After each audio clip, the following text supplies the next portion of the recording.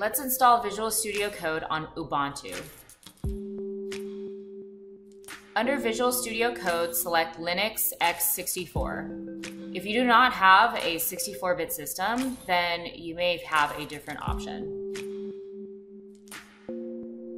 Once the download is complete, keep the default options and click the OK button. In the code dialog, select Install. Enter your password to begin the installation process. When the package is installed, let's go and find the application. Now you have installed Visual Studio Code on your Ubuntu system. Congratulations!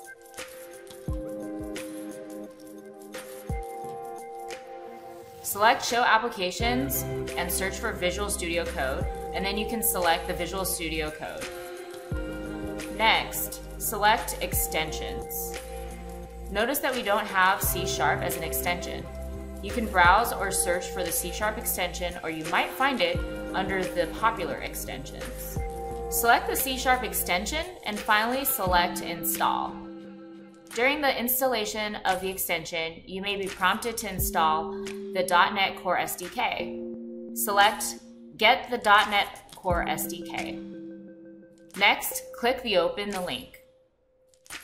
You may be navigated to Microsoft site where you can install the .NET Core SDK. Navigate down on the page and select Install for Linux.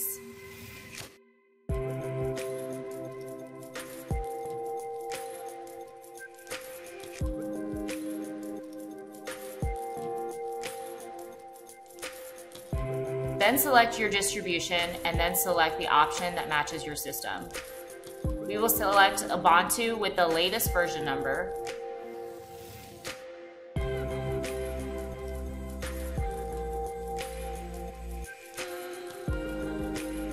Then a set of commands are displayed for your distribution. Copy the commands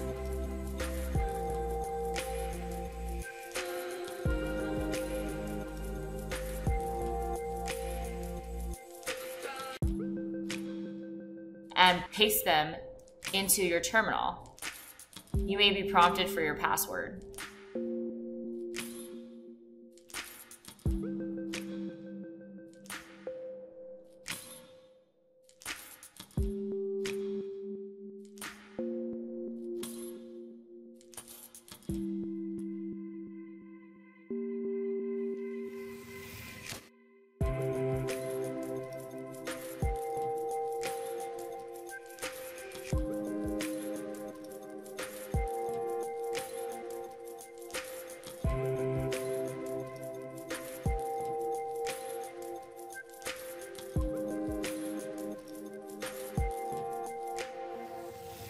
Now if we navigate back to Visual Studio Code, notice that the dialog is gone and we have the C# extension installed.